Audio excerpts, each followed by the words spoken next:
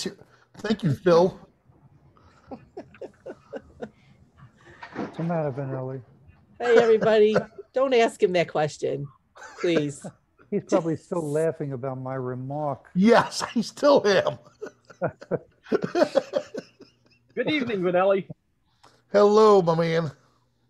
Yeah, I just got your email a couple, maybe 2 hours ago. Oh, for this. See, Lori. I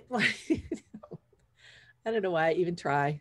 Although I'm not supposed to be talking because Lori told me to shut up. I did not. Hey, that'll never work. I know. But actually, Lori, You know, Vanelli, I just went through your instructions of how to install the new packs for the augmented sky. oh, okay. Yeah, and you showed how to open a zip file. There was no problem. Oh, you're killing me. All right, so Lori. Hey, we can make you laugh. Lori, I gave an episode on Coffee Break. Yeah. And it was about zipping files. We went down such a bad rabbit hole. It was the worst. In 30 years, it was the worst episode I've ever done. Which now we call it the zip episode. And we use that as a litmus test. There was nothing zippy about it. Yeah. Oh, man. All right, we still got people coming in. I'm gonna Bob's supposed to join us too because he's supposed to be one of my people doing talking about images that were sent. Yes. Oh, good. Oh, good. Wonderful. Yeah. Sorry. Yeah, Lori, make sure his epidermis isn't acting up. I'm not going to be your friend anymore, Mr. Vanelli. I called Lori with a raspy voice and said, Lori, I can't make it tonight. My epidermis is acting up. You don't have to tell everyone. That just goes to show you that I wasn't really paying attention to what you were saying. So Lori, my son and I, what we honestly do when my ex-mother-in-law, when she never paid attention, we would say in the middle of a story, so the plane crashed and we all died. And, oh, wow, that's nice. And that's how we know that we're paying attention. All right. Well, hello, everyone. Thank you guys all for joining. We'll get started here. We only had a couple people send images in. In the past, what we were doing in these Hangouts was just kind of randomly picking a subject and chatting about it. We thought we'd be a little bit more helpful if we would do something a little more constructive, maybe a little more focused, a little more photo focused. Sorry. You should be ashamed. I know, I couldn't help myself. I can't run this and do this at the same time because there's people coming in and wanting to join that are like spam people. So anyway, Spam people? I could tell by their name was like a business name for something not photography related. Oh. Anyway, so what we had, I asked in the community for people to submit images for, we're going to call it not critique because we don't like the word critique at Photofocus because that's a negative connotation. So what we'd like to do is to be able to help people with their images. So hence the photo assist. And this week we were going to have Bob, somebody sent in a landscape image, and Ash, who's on the call with us, sent in a picture of a puppy. And so I was going to have Bob kind of talk to us about the landscape image, which he has not seen yet. And I'll just share it with my screen, if that's okay. That should work, I think, Bob? I haven't seen anything yet. I know. No, I haven't done it. I haven't done it yet. No, I mean, once you set it up, okay. I can let you know whether it'll work or not. I was hoping that the person that sent it would be on the call though, because they, I like people to tell us about the image, like why they shot it, what their intentions were, and all that kind of stuff, so that we know. Yeah, it is. I can read what she posted in the when she posted it in the group. I can kind of give that as a background to the image, so at least we know a little bit about what her intentions might be.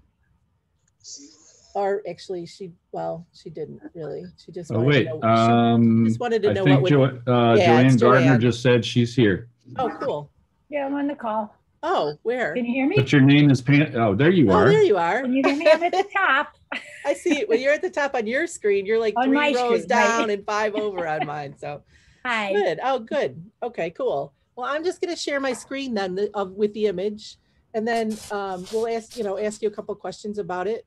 Sure. So that, and then we'll have Bob kind of go over some things that might have helped you get closer to what you wanted to do with it. Right. All right. Lori, we might mute everybody Yep. and then have us that are speaking turn it back on. I could do that. Or if everybody would just mute yourself, that helps too. If I mute all, I don't know if you can unmute yourself. Yeah, I can ask you to unmute and I can ask you to unmute. All right, Yep. That should work. Okay, Joanne, if you unmute yourself. There you go. Okay. Did All that right. work? So Yeah, perfect. let Good. me pull up the image desktop and make it big. And I'm going to put it over here and try to share this screen.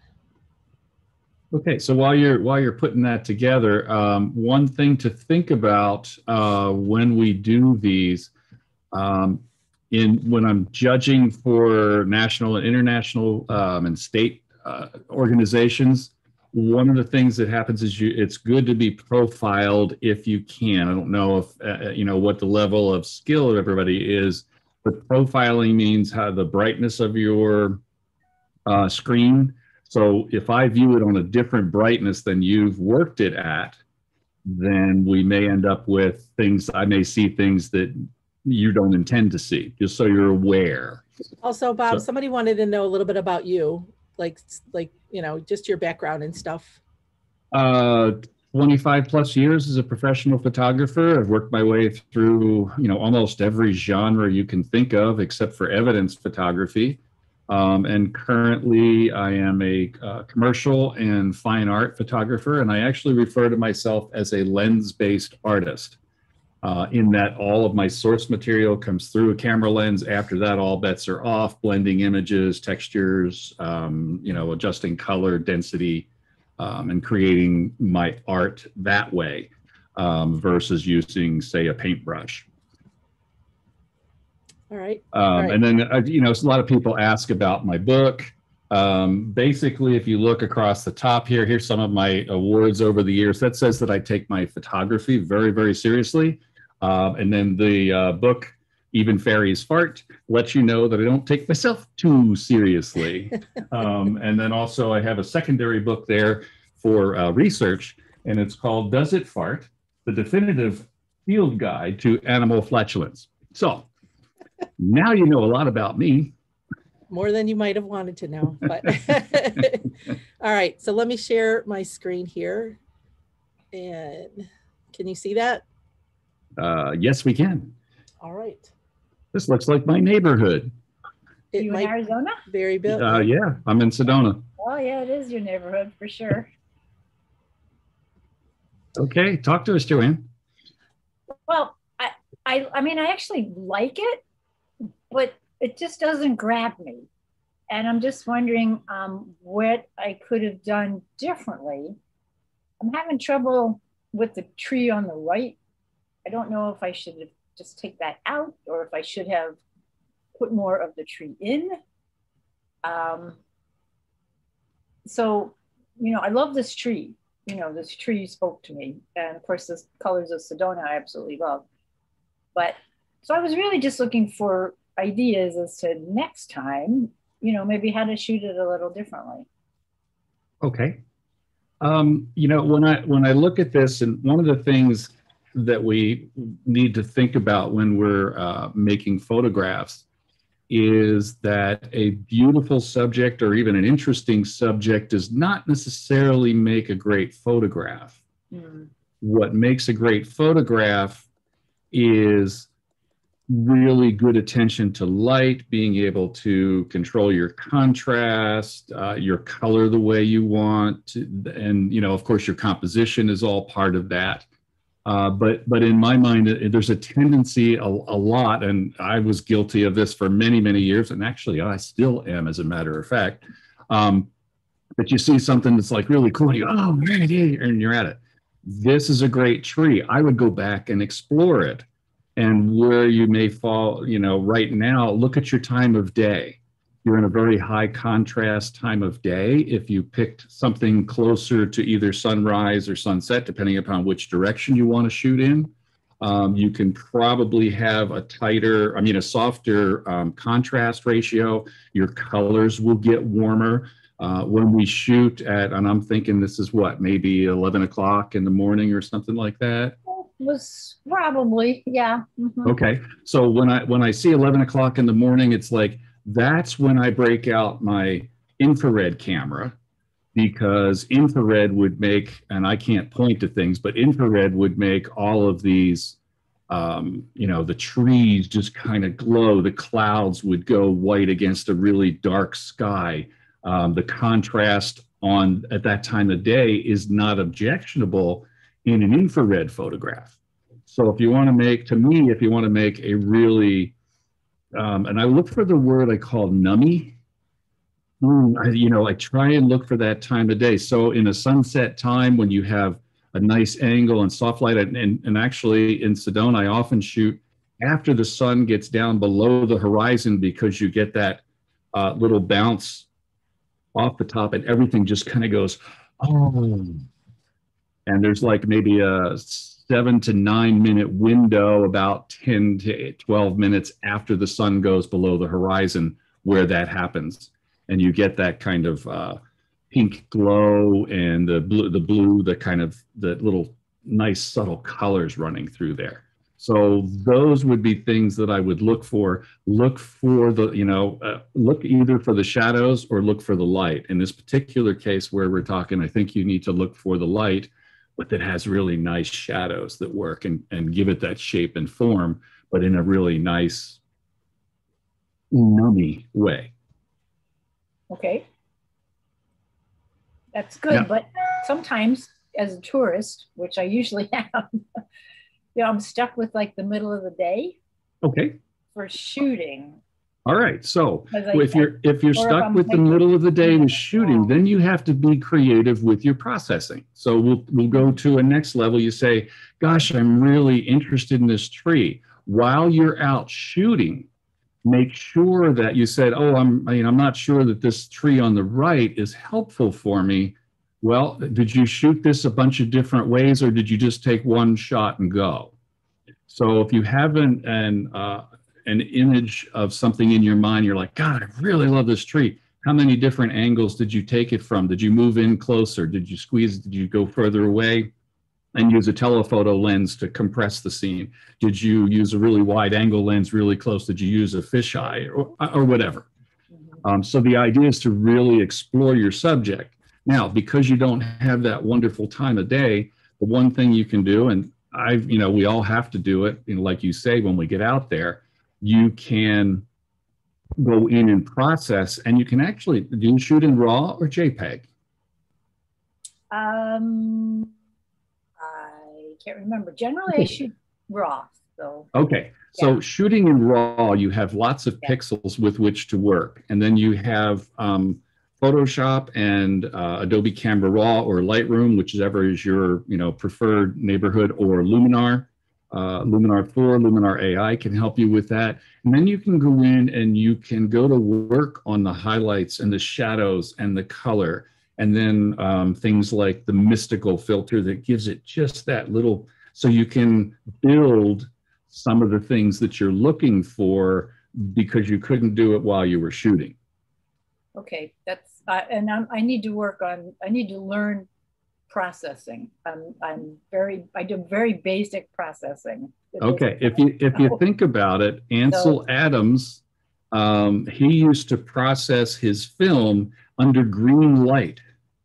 so that he could watch the film as it was developing and say, okay, I want to stop this right now. And he would expose for either the highlights or the shadows and then develop for the opposite.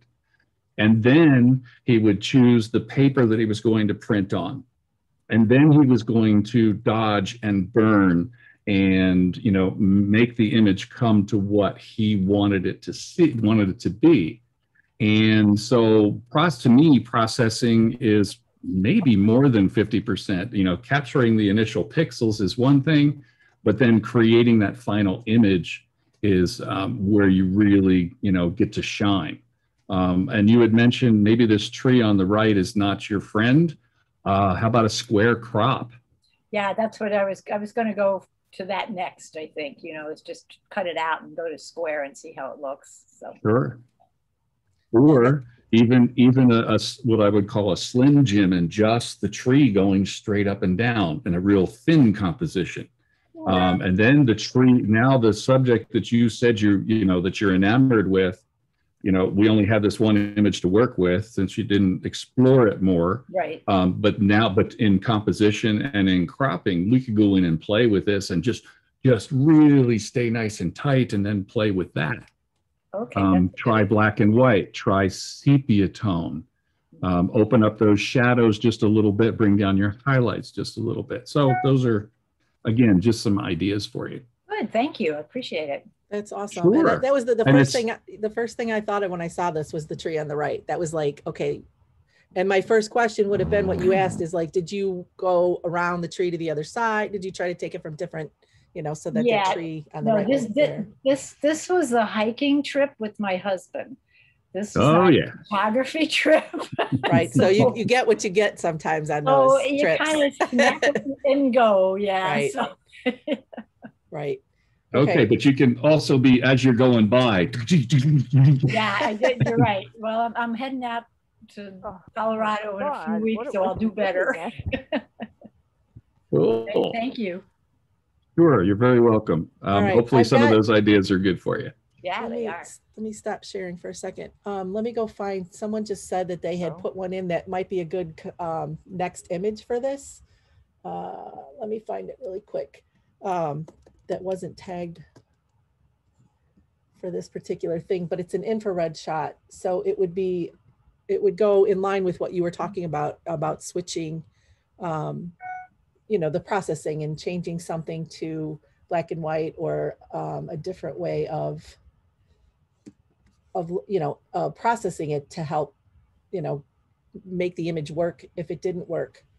Yeah, many of us have cameras sitting on the shelf that maybe we've grown past and we haven't gotten rid of the cameras yet. That's a great candidate to have converted to infrared, and then you can have a second body. To me, that infrared opens up that whole nasty light, quote unquote, time of day to really get, you know, to go in and play and do some things that are quite different. All right, Michael, are you able to, you're not muted, right? No, I'm good. I'm here.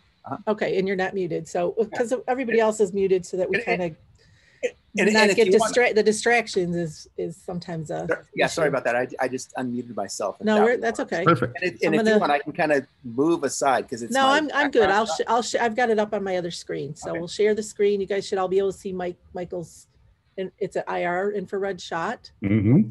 And Vanelli, I mean, if somebody else wants to, you know, or Julie or Vanelli want to pop in on this one too. I know that landscapes are Bob's thing, but you know. Oh, Steve brought out a good point. Yeah. Steve brought out a good point. Yes, and said, yes. maybe you want to explain what infrared is. Yeah. Somebody else want to do that? Because I don't shoot it and it's not my thing. Bob shoots it. Sure. Infrared is where we have visible light and invisible light that goes beyond what we see with our eyes. And what infrared shooting does is on all of our cameras, or most of our cameras, we have an infrared filter to keep that light from coming into the camera and destroying the light, because it also focuses on a different plane. So when you get a camera converted to an infrared light, they take out the filter that keeps away the infrared, and then you choose a certain type of filter. and that will allow a certain amount of visible light to come through. And for example, I use a 720 nanometer. That's the light measurement of the infrared that I want to capture. That's pretty much that traditional filter that you used to get. And in days past, you had to put a filter on the front of your camera, and it was so dark you couldn't see anything. And then you had to go in, and even once you got there and you got it focused, then you had to change the focus again because the infrared focused different than your visible light camera. So nowadays, if you have a camera converted, if you're looking at live view, if you have live view available, it will allow you to see exactly what it is. You can see the full image. If you set your camera to monochrome, then you will start to see the beginnings of your infrared. And then infrared in the past also, it would invert colors, like it would take green leaves, for example, here, and it would make them white, and they would glow, and it would be kind of a grainy, gritty kind of a feel. Clouds, white clouds against blue sky. Blue skies turn deep black many times, and the clouds just pop. So those things just give you a totally different look. And as you can see, this is a quite nice little image here. Love using the reflection of the water. You see how dark it gets. You get a really contrasty look. I don't know. Did I describe that infrared stuff enough, or? I think so. I mean, does anybody have Okay. any questions? Just pop a question in the chat and we'll get to it. And Bob, real quick, I was going to point out, I was the photographer who took this one. And Sweet. First of all, thank you. I read a couple of your articles, one of them recently that you had on infrared. And myself being new to infrared photography, I got a camera converted back in October, and that's the one that I used for this.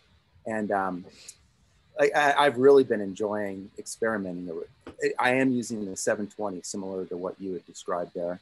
And then this one, just kind of a little bit of background of it. I just took it a couple of weeks ago and then used Lightroom for a couple of quick adjustments, but most of the other adjustments were over in Nick Silver Effects Pro. Mm-hmm.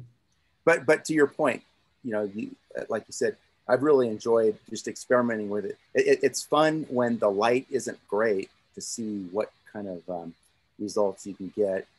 In my case, pretty much every one that I've done, I've converted to black and white. But I've noticed that I really get a lot more dramatic look in those scenes than I do if I shoot this in color and then convert it to black and white.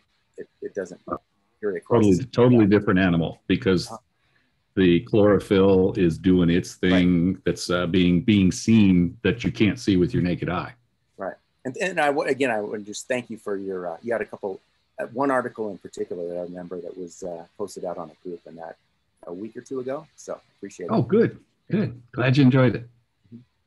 So Michael, do you want to restate like the questions that you asked about this in the community so that Bob knows? Sure. Yeah. Yep. When I initially had posted this, a couple of the questions that I asked, one in particular was, I guess there were two that I had. One was, should I keep all of the ducks in? There's one with its head down over to the left. And then another part of it was, are there any other distractions that we would take out? Meaning, such as like there's a little bit of a riffle that caught a little bit of an extra bright part of it down there on there you go. You're hitting it right there. Perfect. And then I can't remember if I had any other specific questions on it. Those were the couple of things that I had asked on it. And I think the feedback that I got was, yeah, that the duck with the head down probably could be eliminated. Maybe that's a distraction, just kind of where the location is.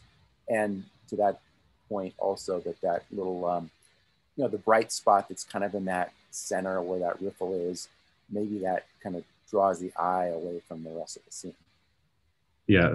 Now my first reply is, this is your art, Michael.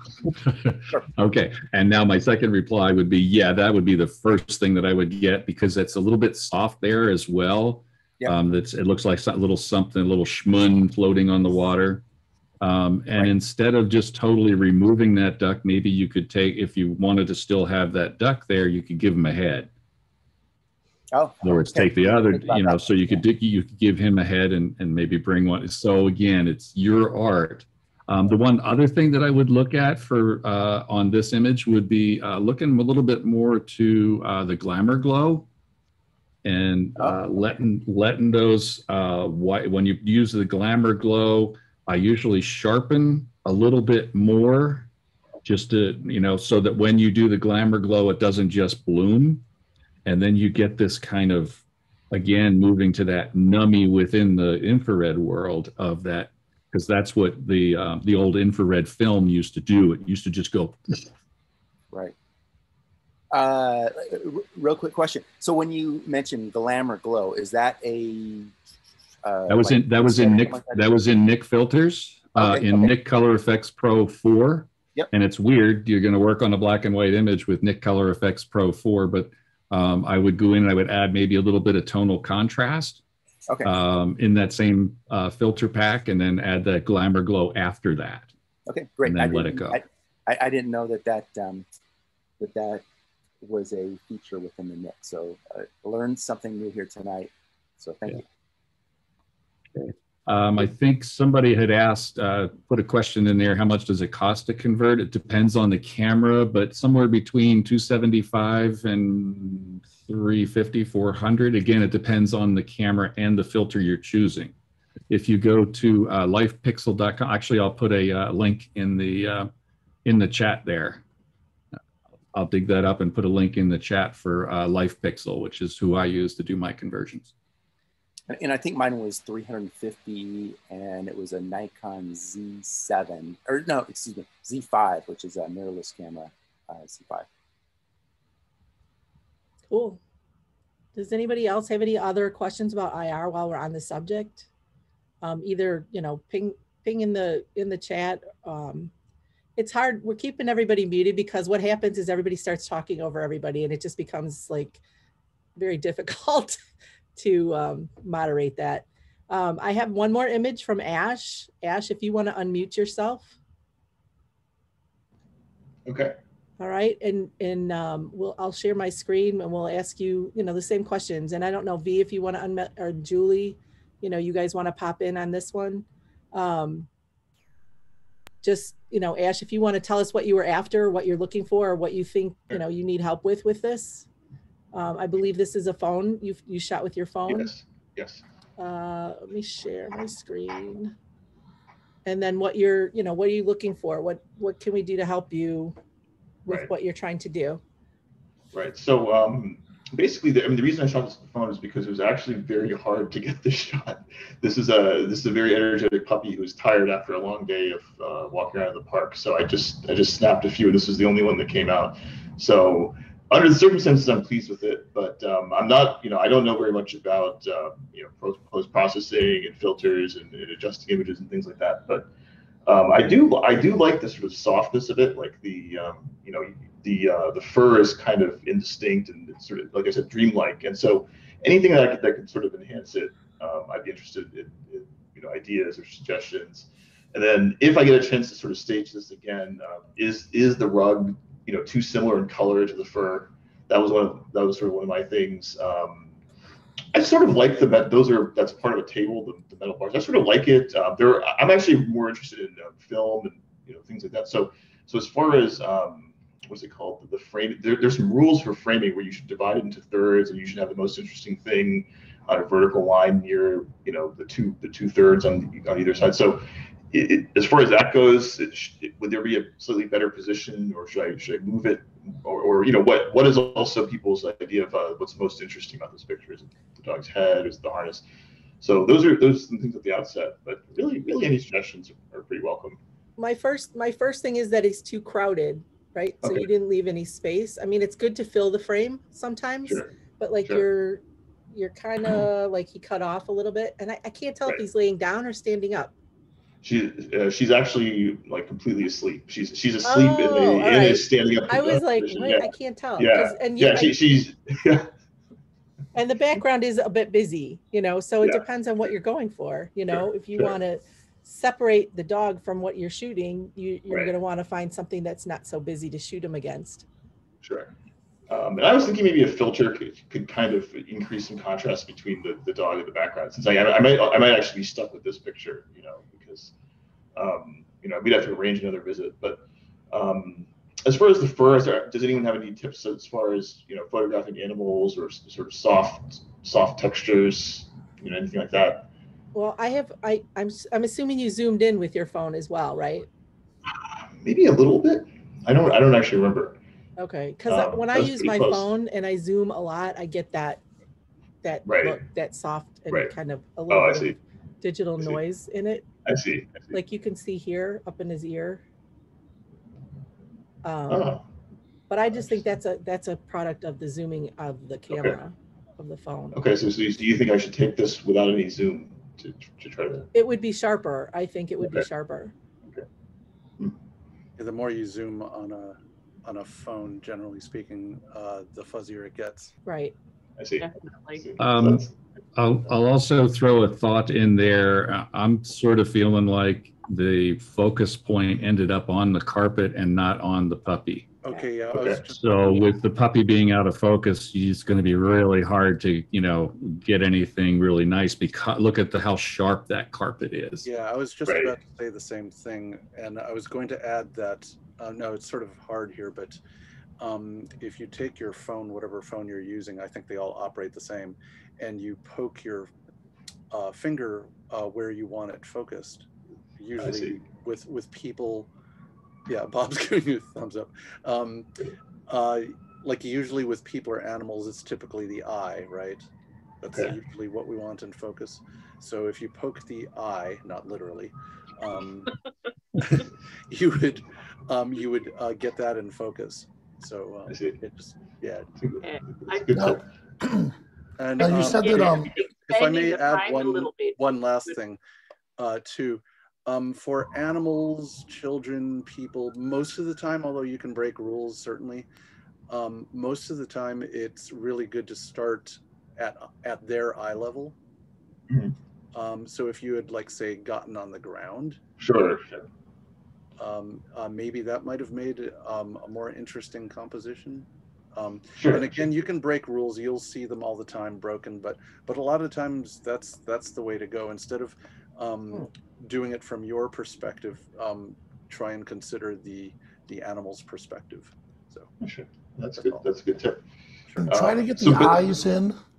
Try to get the animal's eyes like looking towards you or looking away from you. But you said this was your dog or not your dog? No, this is my friend's dog that came for a visit. So and redo. You could do another reshoot, but have like treats with you. And ready for this? When you're looking at the dog, excuse the sound, do something weird, and they'll give you this weird look on their face, and that's when you snap the shot. So always look for the reaction to the reaction. So when you do something like that, they'll do this really inquisitive look, snap, snap, snap, and then when they relax, snap again, because you'll have a different look then. Interesting. So I think the tip about putting your finger on the point of aim is good, because as far as like a reflexive, like very quick shot that I've got to get before something happens, right? So I was like, okay, get it in focus, but then also like quickly, push the finger down. So I'll practice doing that quickly in case I come across any sort of impromptu things in the future. And also, if you try and shoot like almost like a burst mode, I know some phones do and some don't, but you can, like Vanilli was saying, if you get their attention and you can get a couple of shots quite rapidly, some you will get different sort of dynamics in their movement. But if you wait that split second and then wait for them to relax, you will get that different look. And I know, as somebody who has a really, really active puppy, it can be quite challenging. But yeah, I mean, I've been working with my guy for a while now. And and just the treats and the noises and all the rest of it. I actually just pull a chair out now. He sits on it and poses and goes, "Yep, I'm ready." So training. So, it's called training, right?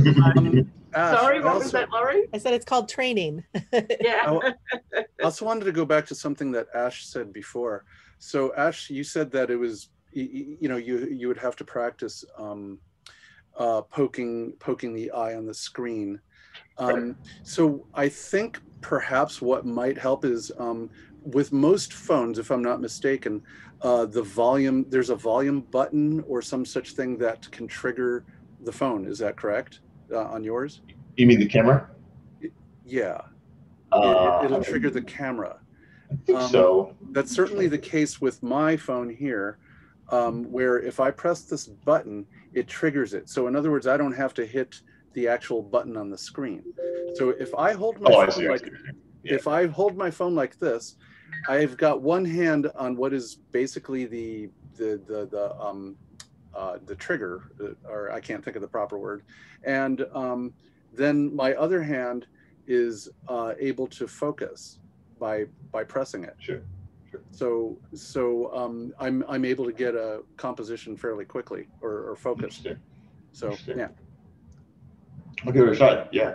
So yeah, obviously I don't know much about photography, but you know, there are a lot of people online who are just like, you know, just even if all you have is your phone, you know, take the picture, right? And no, there's plenty of mobile phone photographers out there, and that's what this is about, and that's what the community is about, is people who want to learn more, whether it's mobile photography, and there's a group in the community for mobile photography, and there's plenty of photographers in the community of all levels who are more than willing to jump in and help you out with whatever, you know. That's what we're here for. Yeah, that's great. I mean, I've already got some great tips. Yeah, so that's awesome. Yeah, because I mean, every single one of us use phones. There's nothing wrong with using a phone. So.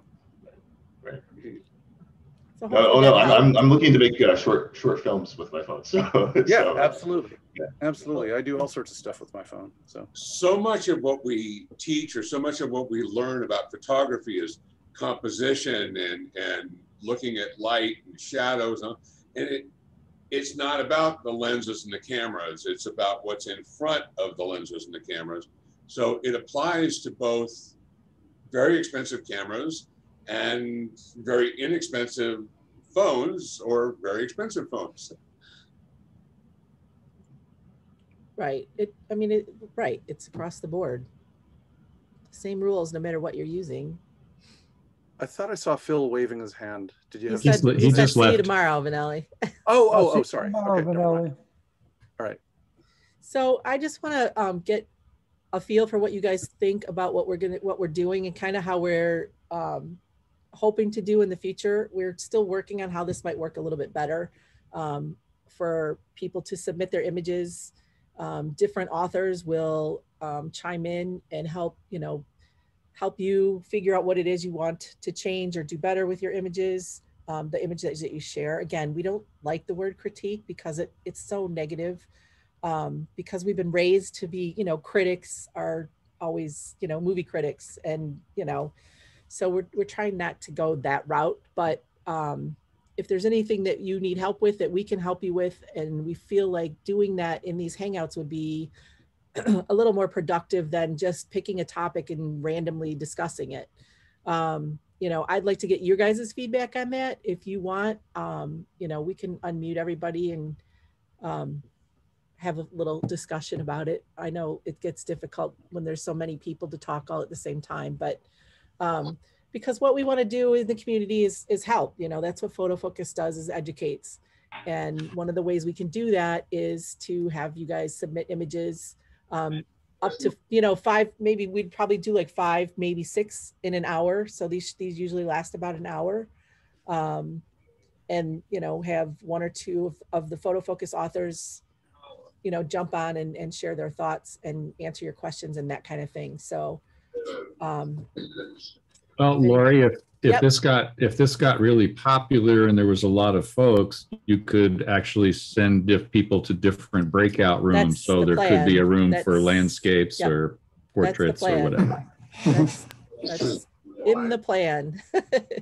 So yeah, and if you find that the pictures are being submitted, and then you go through the group and find the photographers who you think are doing really well at that, ask them to attend. Right. Oh, definitely. And there's, obviously there's people, there's people of every level in the community. So, there's people, I am not confident doing some of that stuff because I'm that's just me. But, you know, there's people who are out there who do this for a living, like yourself and others who could also, you know, help too. So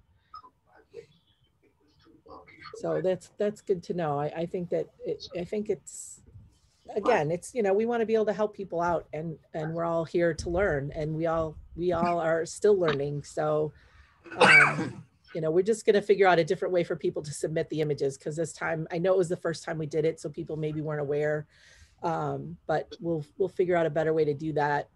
So it's easier to submit an image so that we have them ahead of time, that we can share the screen, or even if we want to pull into Lightroom and show you how something might work, you know, not show you like how I would edit it, but say, look, here's how this works. If you wanted to do, you know, like in Joanne's image, we could have maybe taken it into Lightroom and say, if you wanted to show you how you could have, what it would look like if we wanted to do it in black and white, or how we showed you that, or if we would have just cropped it and cropped that tree off of the right side, and then you can see the difference in how that, you know, what we're saying, you know, how that works, you know. Lori, I think that's brilliant.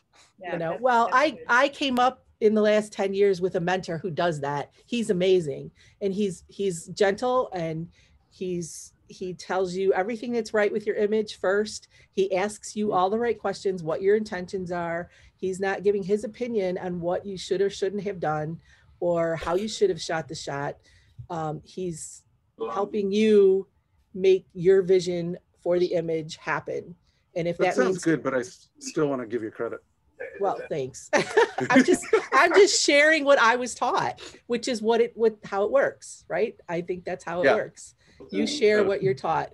You know, I'm in a macro photography class right now, and I'm sharing that in this community and another community because it might help somebody else, you know?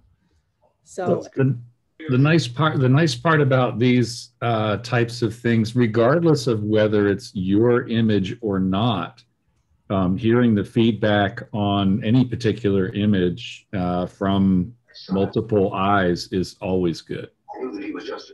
Yeah, Bob, I was going to bring up that same thing, is that, and thank you again for the comments that everybody shared on the other images too, because that's how I've, you know, over the last few years since I've been doing this, that's how I've learned a lot, is from not just the comment, you know, whether it's critiques or whether it's, you know, open discussions such as this, but it's not just on like, what are the comments on my image, but it's the ones on the other ones that help me when I go out in the field or whatever I am looking to shoot. I benefit from that. So Lori, I think you're right on with the ideas that you're trying to bring to the community. Well, I can't take credit for all of these ideas because it's a committee. There's more than just me doing this. I think it's great. I think all the ideas that you brought up are great. So. I'm just the cat herder. But I've learned more about my own photography listening to feedback given by other people about other photographs. So I've learned how to, I know you don't like the word, I've learned how to critique my own. Right. I've learned how to provide my own feedback. I've learned, oh, well, let's see. If I put this in front of him, he's going to say that, well, I shouldn't shoot that way. Let's try shooting. Let's see if I can do a better job. Or as Bob said, you know, go higher, go lower, go left, go right, work the scene. You know, how many pictures do you take of that same tree? And I've heard it so many times that I was in a place where people line up to take pictures. And I got a shot at Winslow, Arizona, you know, standing on the corner in Winslow, and people go there from all over, and we went all over, and I got a shot because I bent down and I looked through the window of the flatbed Ford that happened to be parking there, and I got a picture of the Glenn Fry statue looking like he was trying to get into the flatbed Ford. And I looked all over the internet for it and couldn't find it. I'm the only one I know who has that shot because he doesn't always park the car there or park the Ford there. And anyway, you work it. But I only learned to do that because I kept listening to people like Bob say, how many pictures did you take? Work the scene. Did you go left? Did you go right? You do this, do that, and the other thing. And I have one advantage over Joanne, and that is that my wife understands that the reason we're out there is because I want to take pictures. So if I'm going to take her to pretty places where she can enjoy herself, she understands that the camera is the third party in this relationship. And you do what works. So when my husband and I travel together, he's into the history and he's into reading every little plaque that's on every little thing. And I'm like clueless, right? I go wandering because I'm looking for photos, but it's very helpful because when we get back and I'm downloading photos, I can go, what is this? Where was that? And he's got all the My wife will information. set up the tripod for me. She'll be setting up the tripod while I'm getting my camera out. So, you know, if I take her to places where she's going to enjoy herself, I get to take all the pictures I want. And in my case, I do that, and my wife will go out and help, but she's probably not helping set up that tripod at sunrise. She may at sunset, but not at sunrise. So. Okay, Lori, one of the things that you said I think is important for critiques that sometimes we overlook is asking the photographer what was it that he was trying to do. You know, what inspired him to take that picture. And that's something. The critique could be very different. You know, if he was trying to, you know, like for instance, I thought I heard him say that he wanted to take the picture of the dog because the dog was sleeping and he was leaning up against something. You know, right. So his eyes are closed. So right. You know, maybe, you know, I mean, you're still going to focus on that area, but you know, but maybe would have come up with a different critique if you're trying to, you know, reach a certain thing and doing it that way. So it's really kind of important to understand what it was they were trying to get done when they were taking the picture. Right. No, I think that, I mean, personally, I think that should be the first question anybody asks before they say anything about anybody's image. But that's like a pet peeve of mine. So I'm very aware of those type of things when people are giving and receiving critiques. So. The Far West Airlines that are around San Francisco, it's September 12th. So sorry, somebody was, I don't know. So I don't know if you guys have anything else you want to bring up at the moment, or because that was all the images we had for this week. I actually did post one late, Lori. Oh, you did? Yeah. Let me see if I can find it really quick. And when I first saw the note about how many photos, I thought there might be too many. Oh no. And I held back, but when I saw a few, I went ahead and threw one in there at the last minute. All right, just to see what the collective eye would think about when you see this image. Well, it would help if I typed your name in here, right? Why is this doing weird things? Okay, there we go. One post. Is it a heron? What is that? That one? I have no idea what kind. Yeah, it is. Okay, hold on. Let me get it here, and I'll throw it up on the screen. Who's that? He looks like he's blind. Yeah, he does. All right, you guys will see what I mean in 1 second. I'm not usually very good at doing this stuff on the fly. So, all right, I'm going to share my screen. There we go. So what are your questions about it, or what you, I mean, when it's a picture like this, I'm assuming you're just trying to capture the image. Yeah, standard animal portrait.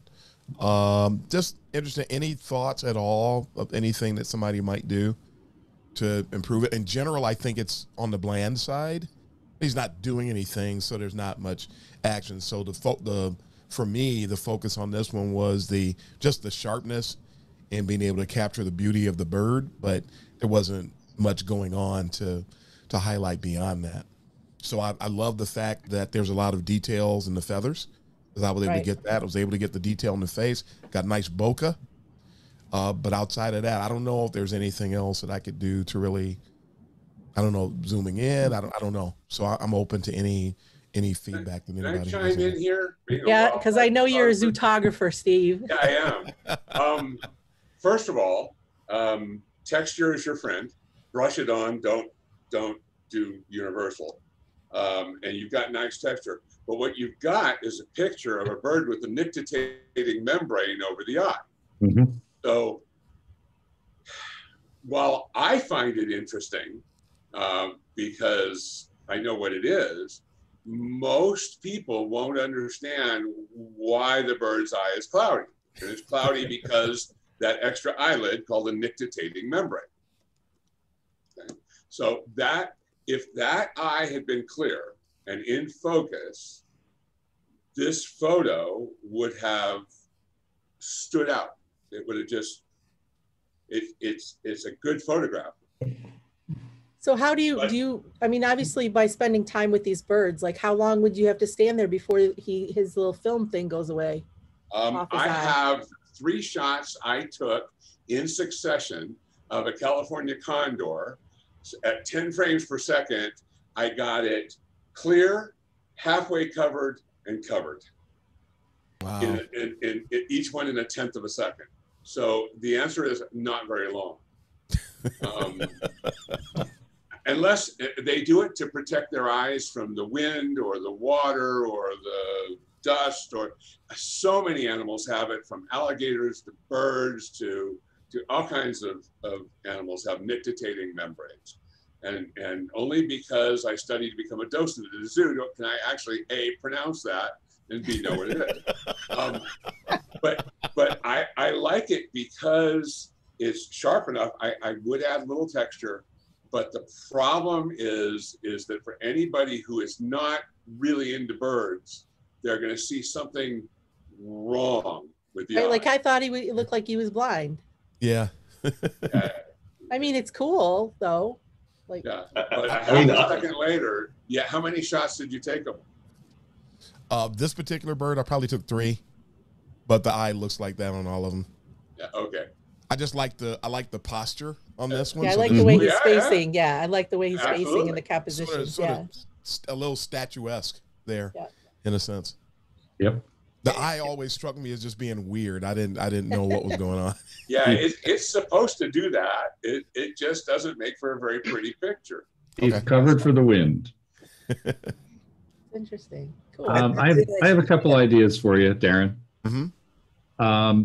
The one thing to think about is the bokeh on this is just absolutely beautiful, but I'll throw a but in there that your eye goes to the area of highest contrast, and you have that super strong diagonal running across there. Yeah.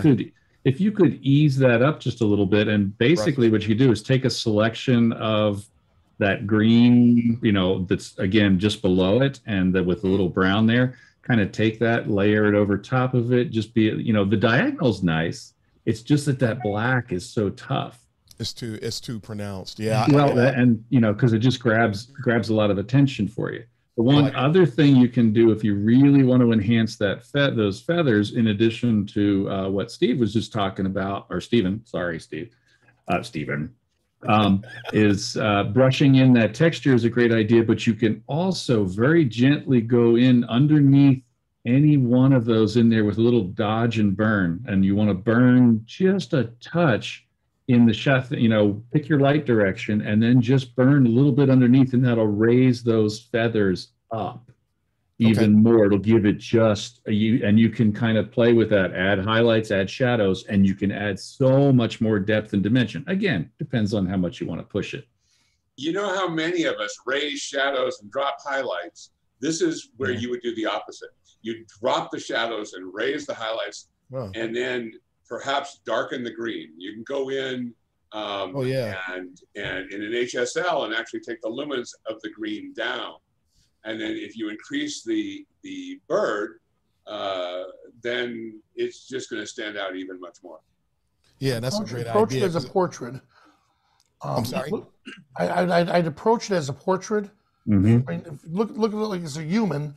The background, in my opinion, if this were a person, I love how they're looking. The background, I would actually darken quite a bit to where the bird is the subject, and you don't, and your eye is right there focused. It doesn't appear you did a vignette. No. If you did a very subtle one. No. But I would definitely darken the edges a little bit more, and that background. It doesn't have to be much, but that helps. Yeah, and then the focus will be on the bird, like I said, as a portrait. Okay. I like it. And I'm wondering what that other comment made me think about the foliage enhancer in Luminar. You could, but you don't want the background to compete with the bird. Right. But just to give it some type of a treatment to make it more fluid. And then that other idea that someone had, I could actually take the clone tool and get rid of that diagonal line. And believe it or not, throw a texture. I wouldn't use the clone. Don't. I would take a selection of the color and shape and form that's underneath, put it up on its own layer, drag it up and put it over top of it, and then look at your possible blend modes or opacity or whatever. Because if you try and clone that, you're going to go, oh, look at all those clone tracks, baby. Because I've been there and done that. Yeah. Okay. Yeah, unless you do it like at 1% and you just sort of go from everywhere and do it over it. Right. Yeah. I was thinking being very subtle, but just get rid of that horizontal line. Because it is. Now that I see it, I can't unsee it. Bird stuck out more if it was a little wider, because it's a pretty white bird, right? Yeah. So you bring that bird out more and it's going to bring that attention to it. And of course, you understand that for most of these photos, the first thing people look at is the eye. Because it's generally supposed to be the sharpest thing in the picture.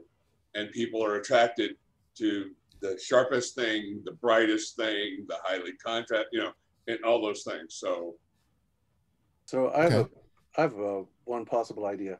What if you cropped, you wouldn't know whether this worked until you do it, but what if you cropped in from the left and you would do two things? You would place more emphasis on the bird and you would get rid of like a third of that line. Do you think that would work? Would help a little bit. Yeah, I think. Maybe. I think you'd have to look at it and see. I mean, my personal opinion is that it'd be too much space on the right, and then you wouldn't have any space on the left, kind of thing. I mean, you'd have to just kind of play with it to see what looked right. Yeah, because you shot it horizontal. I kind of like it the way it is, but you put it into an 8x10 vertical. That might work too. Right. Yeah. If I got rid of part of the left, I would definitely want to get rid of part of the right, because I'm still thinking about the rule of thirds. Yeah. Exactly. But if you get rid of some of it, that's part of the problem is eliminated. But I like the white space on each side, or that negative space on each side of the bird. Yeah, it is nice. Yep. So many options. No, but it's great. This is beautiful. I really like. And to your point on the composition, I think it's like perfect in that.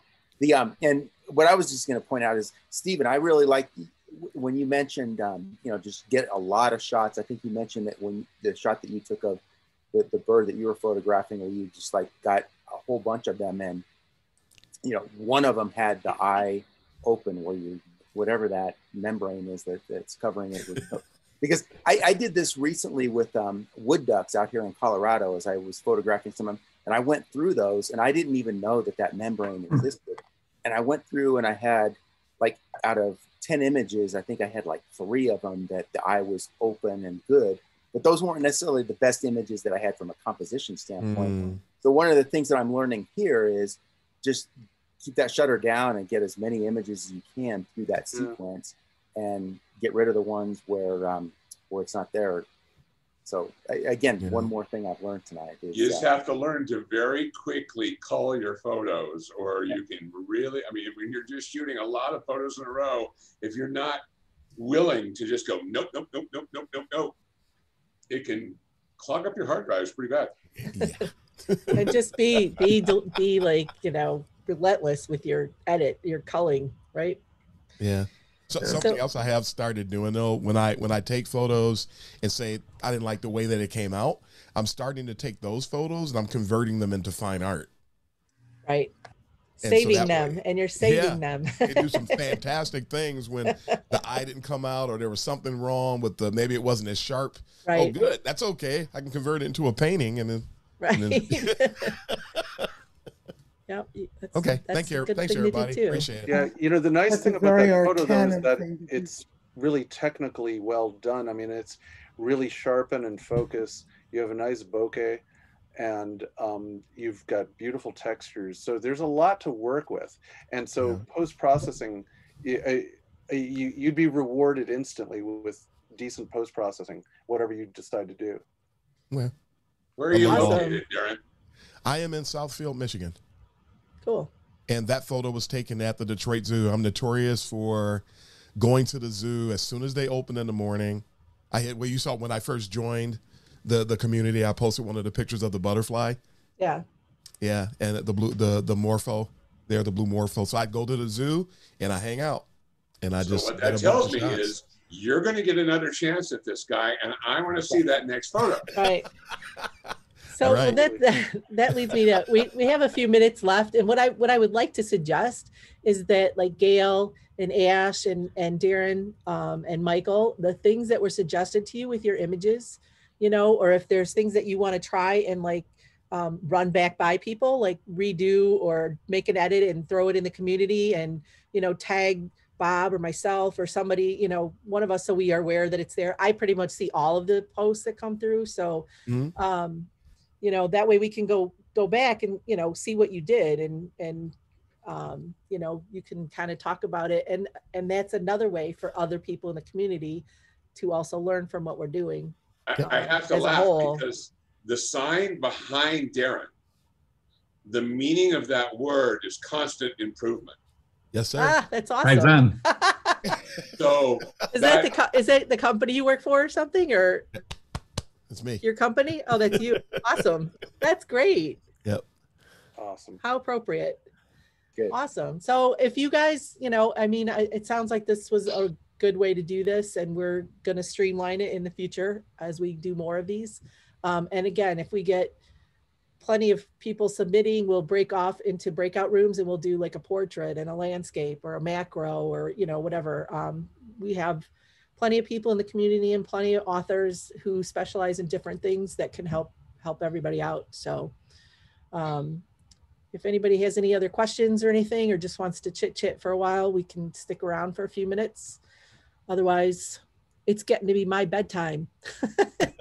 Or Vanelli's probably ready to go to sleep anyway. So yeah, I'm going to take off. Thanks a lot. Thank you guys. Thank you guys all for coming too. We appreciate it. And thank you, Lori, and others for all that you do in the community. Good infos. And thanks for doing this. Yes, thank you.